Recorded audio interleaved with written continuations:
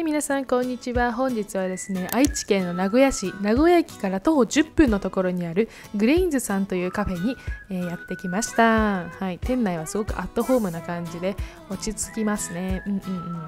でこちらメニュー、なんとですね、こちら全てのメニューが動物性不使用ということで、ビーガンメニューとなっております。こんなにボリュームがあるんですけど、本当にヘルシーだから、罪悪感が一切残りません。こちらのスイーツも美味しいよ。はい、でテイクアウトメニューもね、受けたまわってるので、デリバリーもぜひ頼んでみてください。夜もたまにやってるんですが、要予約です。こんにちは。こんにちは。ふみちゃんです。よろしくお願いします。ふゆみです。このグレインズはですね、ふみちゃんもともと働いてて、すっごい美味しいビーガン料理のお店でね、今日はちょっと一緒に来ようってなって来ました。イエーイ。私が食べるのは人気セットメニューのじゃじゃん。うわー、美味しそう。やばー。これはかば焼きサンド。そう、おからこんにゃくのかば焼きサンドと、おからこんにゃくとはおからとこんにゃくから作られているビーガン界でも有名なお肉の代替品です。セットになってるハッシュドポテトとイカリング風フライです。これは何でできたの？イカこれはおかこん。すごい。おかこんは素晴らしいです。おかこんはここのみほさんが作ってる。私のやつがビーガンプレートのおかこんかば焼きです。めっちゃ美味しそう。嬉しい。いただきます。いただきます。このイカみたいなのどうやってやってるの？これはナタデココで出てきてるんだけど、本当にイカみたい。入れてる？イカみたい。これも可愛い。すごい。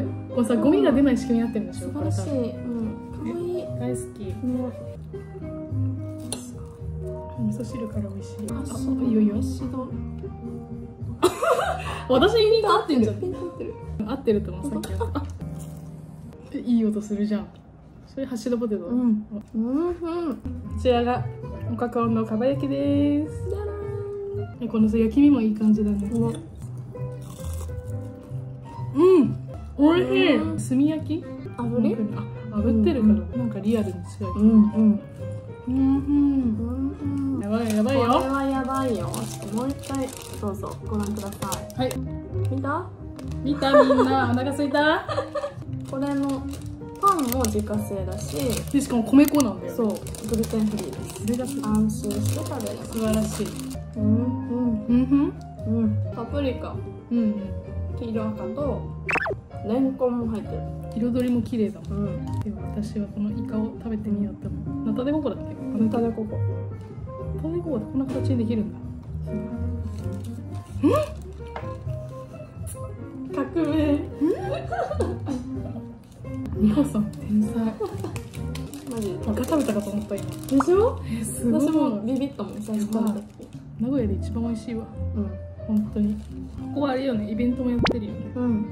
あれ定期的にやってる？そういうわけでもない。やりたいですって言ったらどうぞって言ってやらせてくれる。割と入るよ。20人ぐらい。ギツギツで20人。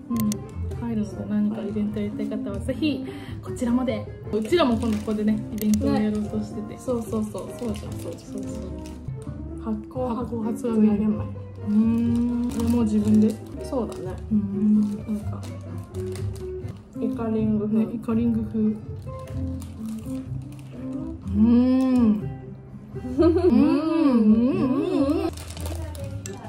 やったー。ここに摘んできたバジルの。すごい。マジ？どうも。グレインズのりかです。いつも美味しいご飯作ってます。ぜひぜひ。摘んできたって言った？新鮮なバジルで。すごい美味しそう。じゃあ私はピザへ出発します。これは大豆ミートのソイカラくんが乗ってて、トマトソースにビーガンチーズ。このパンも米粉？ぽいね。手作りのビーガンチーズ、みほさんが作りました。チーズってさ、作れるんだって。すごいよね。じゃあ私もみちゃんが残してくれたバーガーいただきます。めっちゃもちもちしてるこのバンズ。米粉パンだからさ、割とお腹膨れるから。バンズ。何の食これ？めっちゃ人が来てる今。びっくり。大人気です。もう満席。ご覧ください。口は肉がいいよいいよ。やばい。思ったよりさ、味が濃い。ちゃんとしてる。確かに。ヴィーガンって質素なイメージだけど、全然ですね。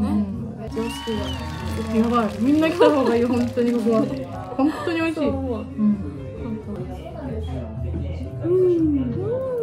でこのサイズ感ちょうどいいかもっていうか。